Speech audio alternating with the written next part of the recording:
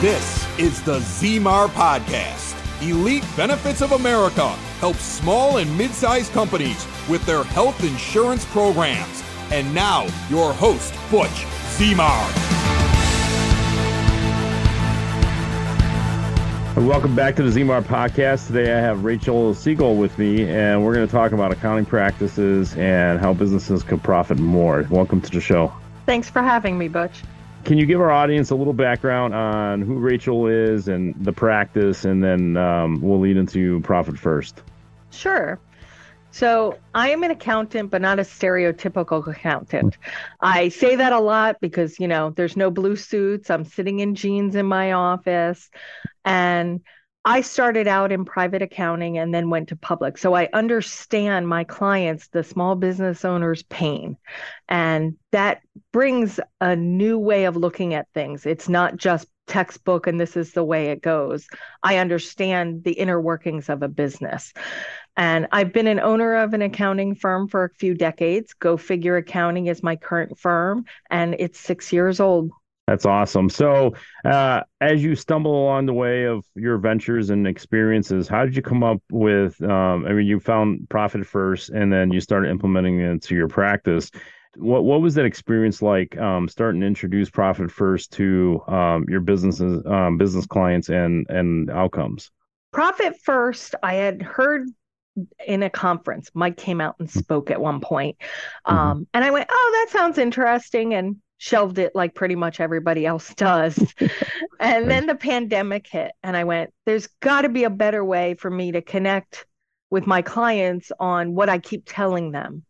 And I came across my Profit First stuff again, and I said, okay, I'm going to reread this. And I did. I went, oh, this makes way too much sense. It's easy enough for my clients to understand. So then I listened to the audiobook because I'm like, okay, I read it and I want to hear it. And I went, okay, I'm going to do this because I don't recommend anything to my clients that I haven't seen or haven't done myself. It has to work for everybody. And so I dove right in, right at the target levels, which I tell everyone not to do because I'm a little bit insane. And I went, I can always back off. Let me start there. And in COVID, I did that. And after year one of doing it myself in my business, my net profit went up 187%.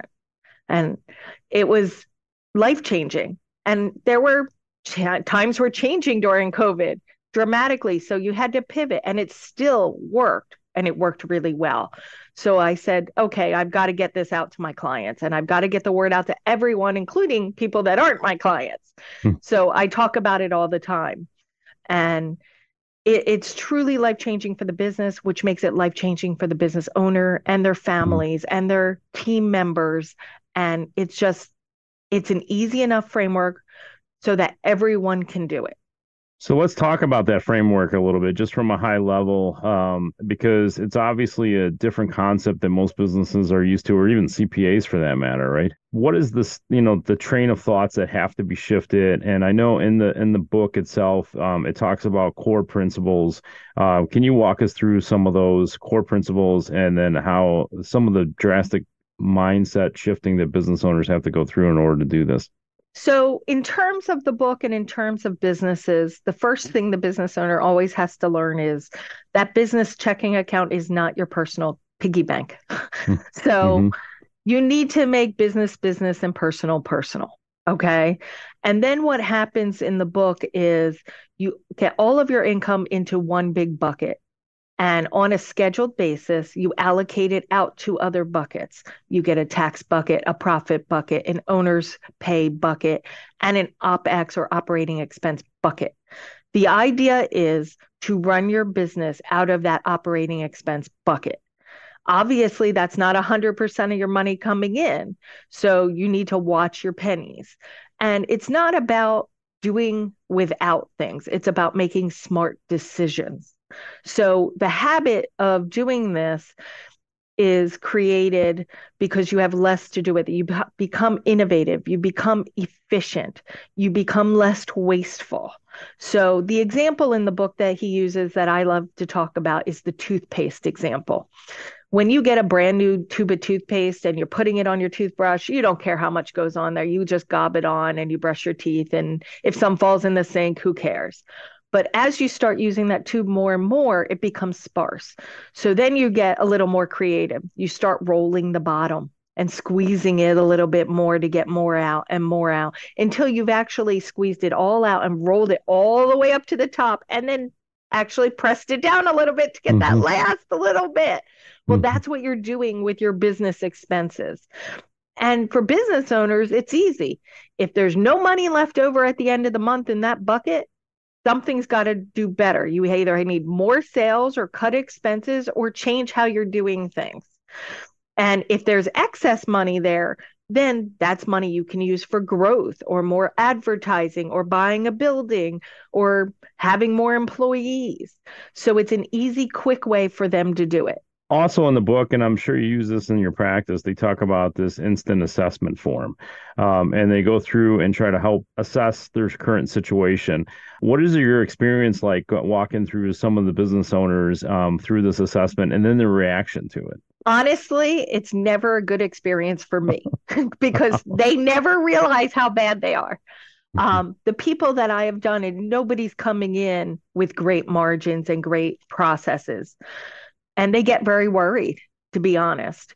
So what we do, we go through that instant assessment and they have that shock and fear on their face. And then the next step for us is, okay, we're going to do the rollout plan. This is okay. You're not changing this and jumping all the way into your target on day one and doing what I did. I don't recommend that. So we're going to take this over a period of time. The book actually uses 4 periods. I like 6. In my experiences, 4 is really tough. And as long as you get there, it's okay to go a little bit slower and not have it be as much of a problem. So when I say periods, they're usually quarters. So 6 quarters to get to your goals. And once you're there, again, this allows for pivot and business changes. You may have to change your allocations, but within 6 quarters, I've found most of my clients can get there. And once they're there, like I said, it's life-changing. I have a client that tried to do it on his own first and wasn't quite getting where he needed to be. So we were helping him out with the consulting end of it and adjusting his allocations and talking to him when he had issues and needed to pivot. He's now debt-free and he built a pool for cash. He has a new office space, which he built out for cash. There's no debt other than his mortgage, which he's paying down dramatically now out of his profit distributions. So he will be completely out of debt probably in 2.5 years. Just to clarify for those who are listening, when you say quarters, you're talking about like calendar quarters, right? So Correct. a year and a half or so of trying to move in the right direction and change their mindset on a lot of things, because obviously a lot of small businesses and mid-sized for that matter, they respond to urgency, right? And so the money comes in and it's like, okay, what needs to be paid immediately? Obviously payroll. And then all of a sudden a tax bill shows up, right? And then there's nothing left at certain points of the month of, okay, when's the next revenue check coming in? And it makes it more difficult to walk through that process. So have you had experience taking a startup company, like has no background or experience of doing anything, and they're like, how do I make this work first? And then what are the outcomes of that when you start from scratch? It's actually really wonderful. And that's fun because they don't know any better and they haven't made bad habits. So if they're doing it from day one, they're successful faster. And I do that over 4 periods because they can get there. So I start them off knowing, since I've been doing this a long time, where they're going to hit those first pitfalls. So I adjust the percentages based on that. And then I take them over the next few quarters till they get to the targets. And they're amazed. There's nothing better than a brand new business that you get to the end of the quarter and going, here's your profit account. You can take half of that and do whatever you want. And the business owner looks at me and goes, anything? I'm like, anything you want. You can go on vacation, you can pay down debt, you can do anything you want. Go buy, a car, whatever you want to do. And it's just, again, life-changing. I keep saying it because it makes such a difference. Once they see that first quarter, and this is with any business, not just the new ones. But once they see that, they're anxious to make the next change because they know it's in a good way. Now, when I was refreshing the material for our podcast and kind of reviewing some things, one of the things that came to mind was like a snowball effect, right? So the book talks about making small little changes to, even if it's $100, right? But you're building the habit, you're building the muscle, so to speak, of, okay, this is how we're going to start. And then you're like, well, if I could do 100, I could probably do 200, right? And then it starts growing from there. And so these baby steps, they keep working into larger dollar amounts and become more profitable. But what happens over a period of time with your clients when you've had that success and they finally get to that point? What happens on the other end, right? Now they have this habit, they're profiting more and more each year. They're maybe venturing out to different spaces or using the money privately. What have you seen like from a cruise control standpoint at that point when people are really profiting from the strategies? So then they take their next big step. Nobody's ever stopped that we've worked with. So it's about buying another business and merging it in, opening another business, buying a building so that he can move the business into it and then have the passive income from it. Nobody's ever just gone, okay, I'm good, let's keep it here. Now we have, okay, we're doing this. Here's our next goal. How do we get to that one? And that's where we take them to the next level, including scaling businesses, creating an overall arching company for multiple businesses. Now, what's your experience like when you work with a business that I'm just going to, I guess, be devil's advocate here? Like, so do you find business owners fighting you on this, like saying, no, this doesn't work, or no, it's not the way business works, or have you gotten any backlash from it? So the only backlash I get is when they think it's for tax purposes only. So profit first is not taxes. So you are putting money away to pay your taxes, but it is not the same as doing your taxes. And that confuses people. What you have in owner's pay is very different from your salary. It's not just what you're paying yourself and what you're taking out. So having them think about profit first versus thinking about taxes are two totally different conversations. The other thing we get a lot, if it's not a profit first friendly bank, bankers don't understand why you have so many accounts. And bookkeepers, if they haven't read the book, don't understand why there are so many different accounts. So those are the bad parts about it, and you have to educate them. Once they're educated and understand the benefit, everybody's on board. And I've had to do that with bankers and bookkeepers. And once they see, again, you get to that end of that quarter and everybody's light bulb goes off. Listen up, Butch wants to give you your own Elite Benefits Playbook, and it's absolutely free. From business strategy to benefits strategy, every step from the start through implementation, account setup, and open enrollment, working through service requests and the process of renewals. A valuable look at your company, your insurance options, and how to make the process easier on you. Go now to elitebenefits.net/playbook and get your free Elite Benefits Playbook, or give Butch a call today, 708-535-3006. Do you find business owners, like, they build this nest egg and then they have a natural reaction to try to use the money instead of letting it sit? So that's why you have your hold accounts and your vault accounts. That's the main reason. So business owners are not used to, okay, I'm going to do this and put this here. So when you're taking your profit distributions, you're taking half, you're moving it over into an account that you don't have access to.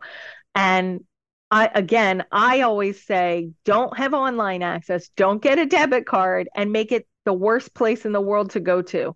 I have a bank that's a local community bank, and they have very short hours. So it's very difficult for me to get to. And without online access, it just keeps growing for me. And my other bank I use is at a financial firm, and they take it automatically. For me to get that money, I actually have to call and get a hold of a guy. And that's very difficult. So my accounts just grow and they grow. And every once in a while I go, I wonder what's in there. and I keep moving until I can hit that goal. But I think in the book, he actually talks about that he had to drive like a huge amount of distance. I want to say it was like a couple hours or another state where it make it harder to actually get access to any of it. Yeah, the more difficult, the more you leave it, and then it grows. And if you're a really good saver, you may not need that. But out of all of my clients, I only have one that keeps it in the same bank. So the general population need to move it. Yeah. So let's talk about Go Figure a little bit. What kind of practice is it? Is there certain niches that you guys go after or what you really work well with? So Go Figure Accounting, we basically help businesses be successful. That's our goal. Okay. We love service-based businesses. We're super good at the big picture. Obviously, we can get into the nitty-gritty and do bookkeeping and accounting. We're really good at advisory and tax planning. And our goal is to find that win-win for the client and help them grow and be successful. Because our goal is when they're successful, we're successful. Now, you said service-based industries, and I know some of this profit first is obviously manifested inside the firm and your clients, and now you're putting it into print. And so you're working on putting together strategies in a book that's supposed to come out January 1st. Can you give us a little background on what made you decide that you're going to go ahead and write this book and maybe the target that you're going after with the material? Sure. We're writing Profit First for Optometrists, which is in formatting now and is due out January 1st. We're very, very excited. And the reason we chose that is because we do a lot of business with service-based businesses, a lot of doctors. But what we did in this book a little bit different is we talked more about the business concepts that also should be looked at. And a lot of times with medical professionals and people going into these service business, they know their trade, but they don't know how to run a business. So they may make missteps that then cost them money down the road and cost them profit. So what I tried to do is intermingle those within the profit first world so they get the best of both worlds. And this sounds really exciting, and maybe we'll get you back in the first quarter and we'll talk about the release and how things impacted the businesses. But if any of the audience that's listening to the podcast right now wanted to learn a little bit more about Profit First and then a little bit more about Go Figure, how do they get in touch with you, or how do they get access to the information? They can go right to our website, gofigureaccounting.net, and they can get information, and they can even book an appointment right online with me. That's awesome. Rachel, I appreciate all your time, and I look forward to having you back. We'll talk about the Profit First book that you're publishing on January 1st. And so all my audience listeners, take a look at it. We'll try to have in the show notes a link to get access to the website. So thank you, Rachel. I look forward to having you back. Thanks again.